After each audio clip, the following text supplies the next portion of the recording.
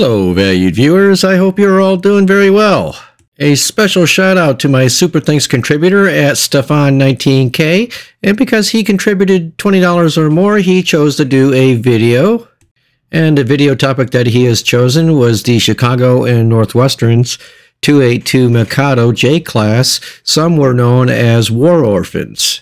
And just a friendly reminder that if you would like a custom video such as this one, all you have to do is hit the Super Thanks button and contribute $20 or more to the channel's efforts and name your title in the comment section of that video that you hit the Super Thanks on. And as always, any amount that you want to contribute to support the channel is greatly appreciated as well and will be recognized. And with that, let's get on with the show. Okay, so the Chicago Northwestern Railroad was a Class 1 railroad that was located obviously in the Midwest of the United States, and it was also known as just simply the Northwestern. The railroad itself operated more than 5,000 miles of track at the turn of the 20th century and over 12,000 miles of track in 7 states before retrenchment in the late 1970s.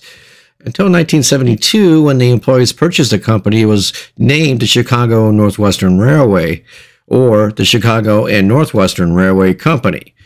The C&NW became one of the longest railroads in the United States as a result of mergers with other railroads such as the Chicago Great Western Railway, the Minneapolis and St. Louis Railway, and many others. By 1995, track sales and abandonment had reduced the total mileage to about 5,000. The majority of the abandoned and sold lines were lightly trafficked branches in Iowa, Illinois, Minnesota, South Dakota, and Wisconsin. Large line sales, such as those that resulted in the Dakota, Minnesota, and Eastern Railroad, further helped reduce the railroad to a mainline core with several regional feeders and branches. Union Pacific purchased the Chicago Northwestern in April of 1995 and integrated it with its own operation. So as for the 282 Mikado, they were perhaps the workhorse of the steam era during the 20th century, and most roads, Class 1 railroads that is, rostered at least a few of them. And I've said this before and I'll say it again.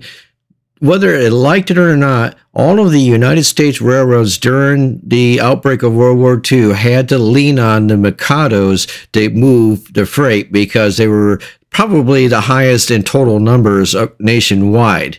And as you can really say, they were the backbone of World War II freight movement.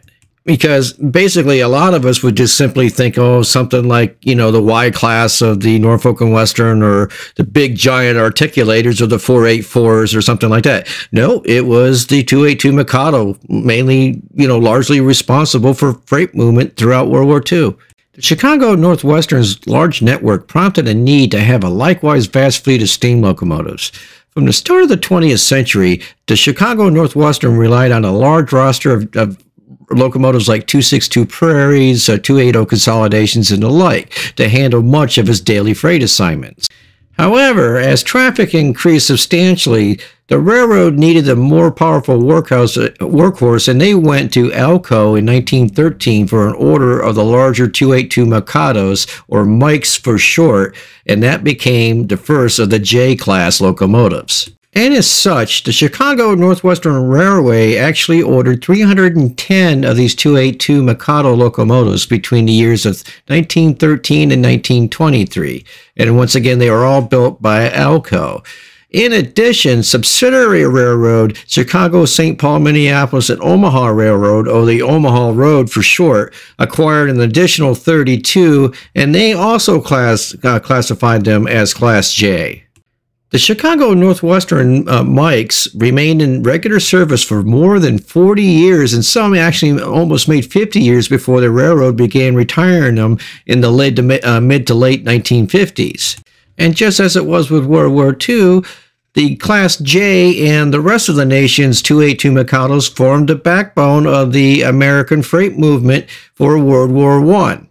Now, thankfully for U.S. railroads, World War I didn't quite catch them as flat-footed as World War II certainly did. And that's simply because World War I only involved having to move freight to one coast in the country, whereas World War II, the railroads had to move freight in massive amounts to either coast in the United States and Canada to support war efforts in the war against Japan and the war against Germany and its allies. So in the mid to late 1930s, all of the original J-Class of the Omahas were rebuilt and they were reclassified as Class J Alpha.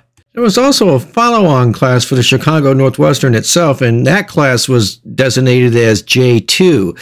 And these were classic USRA heavy Mikado engines with a slight difference in tube count. Schenectady delivered 4 in April of 1919, but Richmond's 6 followed almost 2 years later in January of 1921. So obviously they were using a USRA design, but did not serve in the war.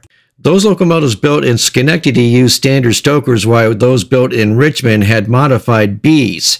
Firebox heating surface included 27 square feet, which was down by 2.5 square feet of arch tubes, and piston valves had 14-inch diameters.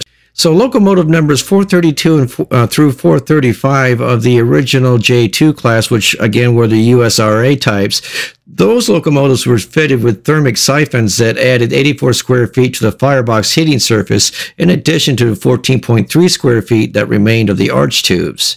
This raised total direct heating surface from 307 square feet to 368.3 square feet. Some other aspects that changed with the J-Class with these modifications were that the 61-inch original drivers were changed to 64-inch drivers, and the boiler was now up to 200 psi, and they weighed 319,000 pounds with a 63 square foot grade area. The final tractive effort of the J-Class wound up at 61,965 pounds. And though they were not as powerful as the Class H or the H1484s, Chicago Northwestern's Mikados of more than 300 by that time, and again, all were built by Alco, they were the mainstays of its heavy freight operations well into the diesel era, and this was true of many Class 1 railroads as well. Also of note about the J-Class, the last 7 locomotives built were equipped for oil firing right from the start, and at least 18 more were retrofitted in the 1930s and 1940s as part of their overhaul, and these locomotives were used in Nebraska and Wyoming. So with the onset of World War II, rebuilding of these locomotives stopped, but fitting of these new mechanical stokers continued, and those further modified with these new mechanical stokers were reclassified as Class J-S. And also during World War II, several Class 1 railroads were all struggling to move freight throughout the nation to meet war demands.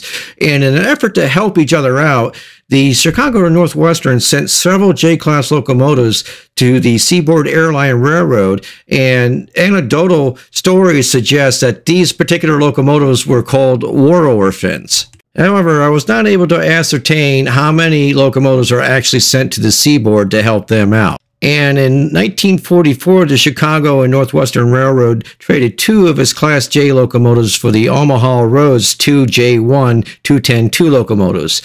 Retirements of these locomotives started actually in 1942, and they continued until the end of steam through 1956. None of the Chicago and Northwestern's J-Class were kept, and all of them were scrapped. So with that, the following specifications apply to the Chicago and Northwest Class J282 Mikados, all built by Alco. All right, so the build dates of all 342, including the Omaha versions, were from 1913 to 1923. The driver diameter started at 61 inches and wound up at 64 inches. The locomotive weight wound up at 314,000 pounds.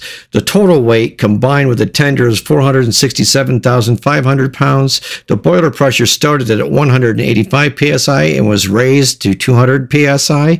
The locomotives had 2 cylinders at 27 inch by 32 inches. The valve gears were either Baker or Young valve gears with piston type valves.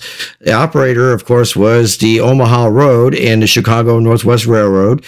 And finally, all were scrapped by 1957. And with that, I'll wrap up the video. And if you enjoyed the content today, please hit the like button and also hit subscribe if you've not done so, as both features help the channel grow immensely. And don't forget about the Super Thanks button if you want to contribute to the channel's efforts. And if you don't want to do it that way, you can always visit our print shop at Nickel Plate Limited on Etsy.com. And we thank you once again.